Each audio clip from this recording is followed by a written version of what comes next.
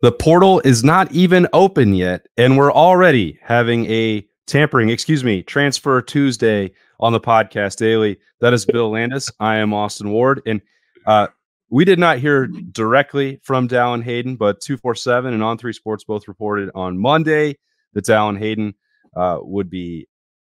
had informed Ohio State that he would be entering the transfer portal when that opens next week. So we've not heard from Ohio State directly, not heard from Dallan Hayden directly, although he was responding to some messages that appeared on social media indicating that decision was made. So it doesn't seem like, Bill, that he will be practicing for the rest of this week, the final week of spring camp for Ohio State. And weirdly, there are already places and destinations that seem like they've got the inside track to Dallan Hayden, who's not even in the portal. Yeah, it's weird. It's weird how that works out. That's like, that's the state of play now.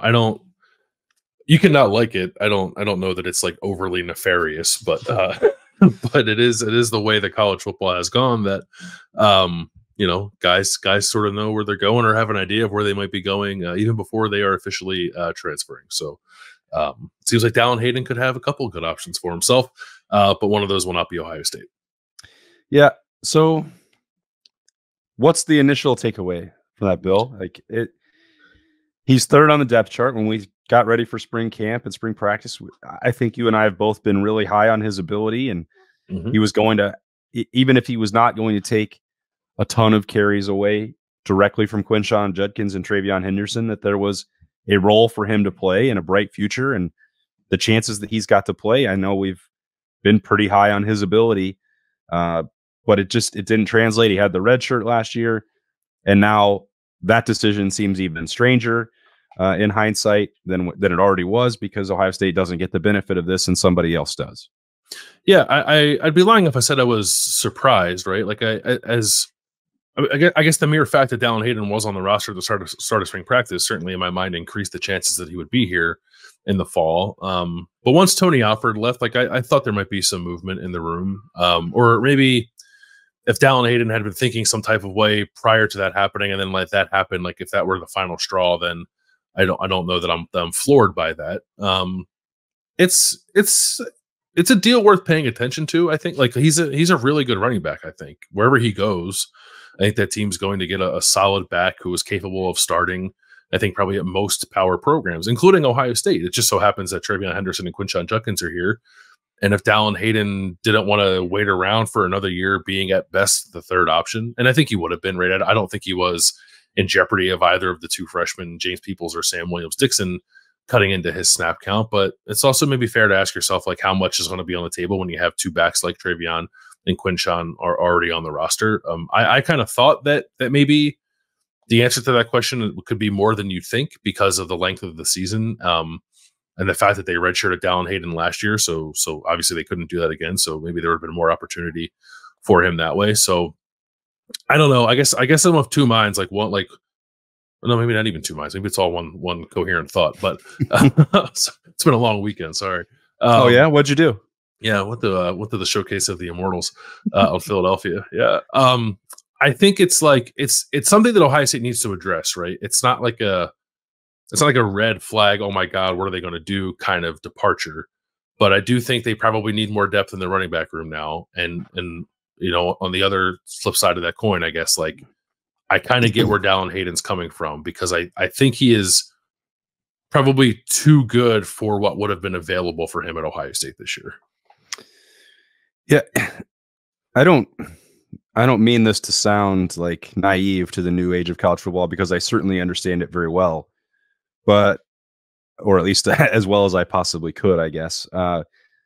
When Dallan Hayden accepted, and he talked about it again last week, which is another part of what I'm going to get to, accepted the red shirt and the plan, and then decided to stick with Ohio State through the winter transfer portal window, I thought, okay, well, he is really committed to, whether that's the idea of the brotherhood, to a plan down the road, combination of both, all things, living in Columbus, whatever. He wants to play for the Buckeyes and is willing to make some sacrifices or give some things up in order to do so. And like, if he wanted to leave, I thought he would have done that in January.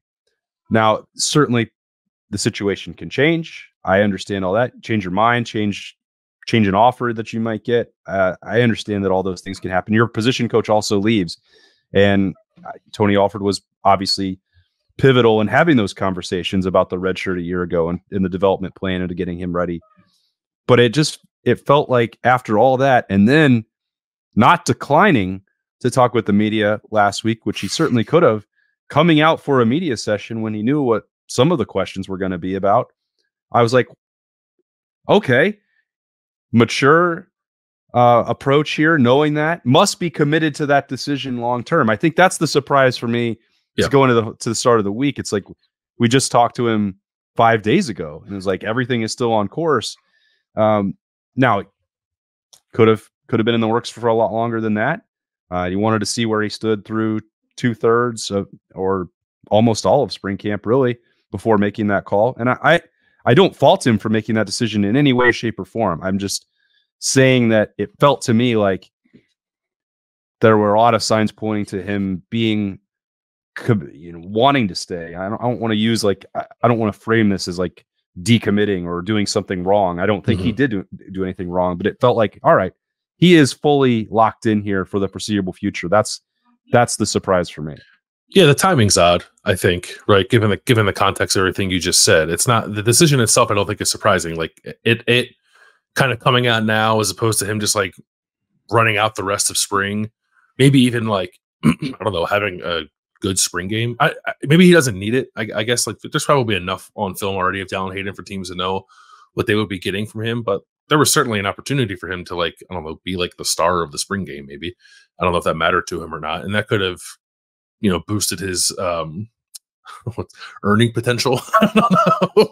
Maybe as he looked at opportunities in the transfer portal. I also think that maybe Dallan Hayden is not the type of person to concern himself with like the optics, I guess. Maybe that's probably not the right word, but it's the only word that comes to mind, of like doing a media session if you kind of knew you were already leaving. Like I think he just like sits down and answers the questions and then leaves, and like doesn't put much more thought into it other than that. And I think that's okay. But him doing that, I do think projects some stability, to your point, right? Which does make this a little surprising. But I don't know. This is just as me guessing. Or you said it, like we haven't really talked to Dallan, we haven't talked to anybody. And I also don't mean this to reflect poorly on Carlos Lachlan, the new running backs coach, but I really just think like the Tony Alford decision to leave like probably was the nudge that Dallan Hayden needed to think that he needed a fresh start somewhere else, which again, I don't necessarily fault him for. Maybe it just, I don't know. It's not his fault either that Tony Alford decided to leave in the middle of spring ball, right? Like certainly there's a better alternative to this, where maybe he decides to do this in the winter and Ohio State has more time to adjust to that and look for another running back. But I still think they can find a depth running back even after this. So I don't think it's all that detrimental to Ohio State, at least in terms of like being able to fill the roster hole. I don't mean to say like I don't think Dallan Hayden's a good player, because again I do think he is, but it's just a weird thing. Like, and who knows, like plans might change too, right? He might have sat down with us last week fully thinking that he was going to be here, and then who knows who gets into his ear and says like, hey, you could have this opportunity here, or here, and then you kind of rethink what you might be doing moving forward. So it's odd. I don't, not like a bad way, just in like a what are you going to do kind of way. I think the oddity even spills over to the fact that like if we're going to assume that Tony Alford's decision to leave is some part of this, and it may not be at all. If it is, like, that's the guy who decided playing time the last couple of years. And I think clearly, Dallan Hayden would have expected to play more, especially after what he did in November of his freshman season, where it was like, holy cow, Ohio State suddenly stumbled upon another ready to go true freshman weapon. And it didn't happen. And we heard a lot of things, and it was difficult to pin down Ohio State fully on this, where it was like, it seems like ball security, that seems to be an issue in practice. And then last year it was a little bit more of like, you got to be able to pick up blitzes. And like, I think that's got to be frustrating for somebody who picks up yards and scores touchdowns every opportunity he gets to actually go out and play at running back and do the things that a running back, wants to do with the football in his hands. Mm-hmm. And then that's why I thought like, well, maybe there's another element here of all these things that seem to be trending in the direction of staying. at least from the outside. It's like maybe the fresh start that Dallan Hayden needed was just Carlos Loughlin coming in. And all those things, I don't know. I can't. Only Dallan Hayden can answer that. And he didn't even really seem to be hinting that that was on his mind. He was talking about belief that he could carve out a role, even with Quinshon Judkins and Travion Henderson on the roster, and that he believed he was, capable and that he would be playing in some capacity for Ohio State this season, and that he hadn't lost any confidence in his future. But again, that's nothing more than just trying to come to terms with something that, maybe wasn't all that difficult of a decision for him in the long run. If some of these schools that are in the mix, and Tennessee was, I don't think Dallan Hayden is going to go to Tennessee, but they've been trying to get him back down into that state to play for the Vols since the moment he arrived. So if there's an increasing level of desperation, or if an SEC school already lost their starting running back and basically wound up maybe trying to make a trade here, what school could you possibly be talking about? I'm just spitballing things out there, but I just, maybe that's too much analysis of a decision that perhaps wasn't all that hard for him. If the size of the bags got larger and larger and you were still stuck in the third role and you think that your ceiling's better, like that maybe is not that hard. I don't know. Only he can answer that. And he doesn't even have to. Like, it's his decision. And I've said it a couple times already. I don't fault him for it. I don't think there's anything wrong with it. I just didn't think that it was going to be coming. And certainly we know that it's been talked about as a possibility for a long time, but it didn't seem like it was quite over the hump to that point. Yeah.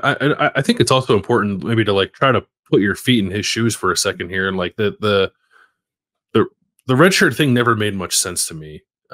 But as you said, the times we got to ask him about it, he said, I was on board with the decision. I think you could tell he didn't love it, but I think he maybe understood it. Or the long-term view of it, perhaps. But then you get into this season and all of a sudden your status hasn't changed much because they went out and got another really good running back in the room. If the payoff at the end of redshirting was going to be either you're running back one because Travion Henderson and Mayan Williams went to the NFL, or Travion decides to come back and you're running back two, which is still drastically different from what Mayan was last year. That payoff maybe is worth it. I don't know, or at least helps you accept what your role was last year. But then that wasn't the case. So I again don't fault him either if he didn't necessarily want to find himself in that position again, because even though he has this extra year of eligibility available to him, I think I'd still be surprised if he uses it, because I think he's a good player, and if he has two productive seasons, then I don't know. Oh, I guess that would be it then. No, I mean, if he has one of those seasons this year and then the one after that, there would still be an opportunity for that's three. So right. It's not 1993 anymore. That's the part that didn't make sense to me. You were going to get, no one is going to get 5 years of Dallan Hayden if he's living up to the potential that he's already flashed in games for Ohio State. I don't want to relitigate it again. I just found it to be one of the most puzzling roster management choices that they made last year. I didn't understand the upside for anybody. Right. I mean, maybe I understand a little bit if Dallan Hayden wants to retain flexibility and options for his future. And to some extent, you could also apply that to Ohio State. But if what we're talking about is true about him being an NFL caliber running back down the road, which I think he absolutely is, he's not going to stay in college for 5 years. He's just not. And at that position, you're continuing to recruit 4-star and above talent at Ohio State, the Cadillac position, as they've all, like to call it, dating back, dozens of years now. It didn't seem like something that made any real sense and had actual long-term value for anybody. I do agree with that, but I also I don't know that I'm sitting here thinking to myself either that decision is something that has led Dallan Hayden to make this decision, right? I actually think had he not redshirted last year and only had 2 more years of eligibility left and was guaranteed that one of them he was going to be the third running back here, that probably is more pressure to want to leave than less. So I think it's 2 separate conversations. That was weird.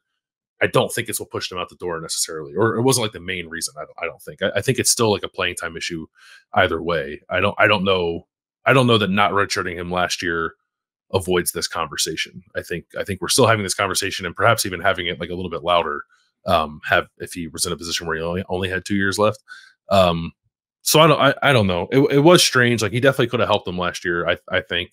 And I think he could have helped them this year. Like, I'm on record saying I think they're going to run the ball a whole lot. I think they're going to need 3 running backs over the course of the season. And that's not like predicting injuries. That's just me predicting that I think they're going to run it a lot. And it helps you to spread the ball around to make sure that Travion and Quinshawn are at their freshest at the end of the year when it matters most, or at their freshest for the 3 biggest games of the year, plus whatever comes in the postseason. We know what those games are.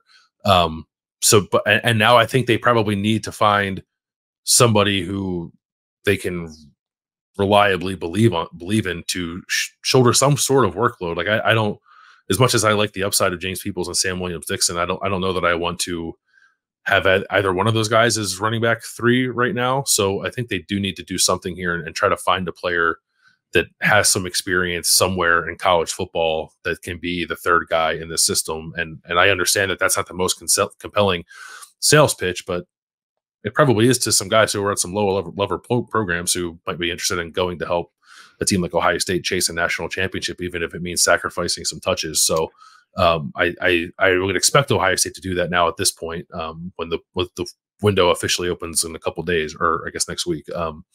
So that suddenly becomes a need for them now, when I wasn't necessarily looking at it to be one for them.